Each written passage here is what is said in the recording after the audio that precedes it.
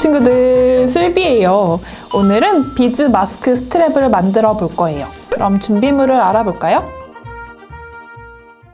체리 비즈 마스크 스트랩부터 만들어 볼게요. 우레탄 줄은 0.3mm. 비즈를 넣는 곳만 한 50cm 정도 만들 거라서 좀 더 길게 사용할 거거든요. 왜냐면 매듭도 지어줘야 되고 묶어야 되고 하니까 테이프로 빠지지 말라고 잠시 묶어두려고요.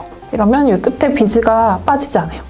여기 반지랑 커플 느낌의 마스크 스트랩을 만들어 볼 거예요. 그래서 여기 금 색깔이랑 그리고 흰색, 체리 빨간색 알이랑 너무 퍼졌어. 별로 안 예쁘죠 지금? 흰색 투명 비즈 하나랑 금색 비즈 하나 7개 할 거예요. 흰색 비즈 7개.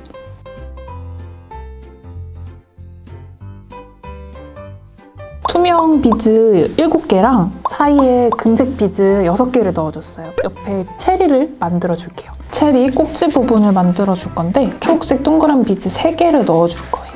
2개, 3개. 빨간색 비즈 2개.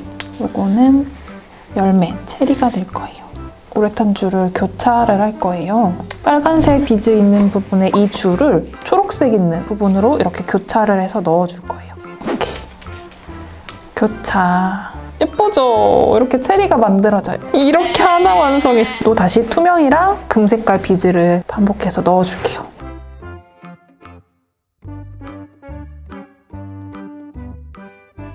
그다음에 또 체리를 만들어줄게요.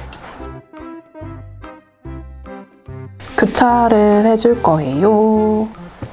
이렇게 쭉 체리를 이쪽으로 이동시켜주고 엄청 귀엽습니다. 또 투명이랑 금색 비즈를 넣어서 반복해줍니다. 와, 귀엽다! 귀엽다, 귀엽다. 요거 이제 계속 반복해주면 됩니다. 되게 간단하게 만들 수 있죠? 그쵸? 방법은 엄청 간단한 거예요. 꽃도 만들었는걸? 이 팔찌꽃도? 이 정도는 엄청 간단한 겁니다. 완성했습니다. 이제 마무리를 해줄 거예요.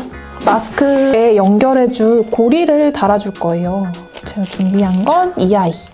여기 구멍에 우레탄 줄을 넣어서 매듭을 지어줄 거예요.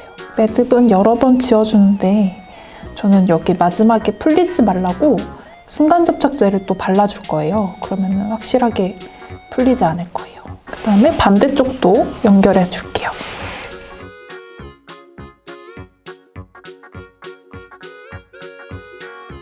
여기 끝에 이제 우레탄 줄을 잘라주면 돼요. 마스크 스트랩 완성이에요. 그러면 실제로 마스크에 한번 걸어볼까요? 비즈 체리 마스크 스트랩 완성! 다음으로는 폴리머 비즈 활용해서 마스크 스트랩 하나 더 만들어 볼 거예요. 과일이랑 아이스크림이랑 사탕 있는 폴리머 비즈예요. 엄청 귀엽죠? 우레탄 줄은 0.3mm. 가장 먼저 아보카도가 눈에 띄었어. 하나씩 하나씩. 일단은 하나도 안 겹치게 하나씩 넣어야지. 아침이라 눈이 침침한가? 컵케이크도 하나 넣어야지. 용가, 얘 용가 맞죠? 얘는 오렌지인가 레몬인가? 딸기. 요즘 딸기 맛있는데 되게 비싸요. 중간에 다른 것 좀 넣어볼까요? 3개씩. 좋아. 다시 또 과일. 이게 뭐지? 주먹밥도 아니고 뭐지 이거? 엄청 귀여워요. 이거 하트. 이거는 노란 수박 있잖아요. 그쵸? 이제 마무리해 줄 거예요. 마스크에 걸어줄 수 있도록 부자재를 연결해 줄게요.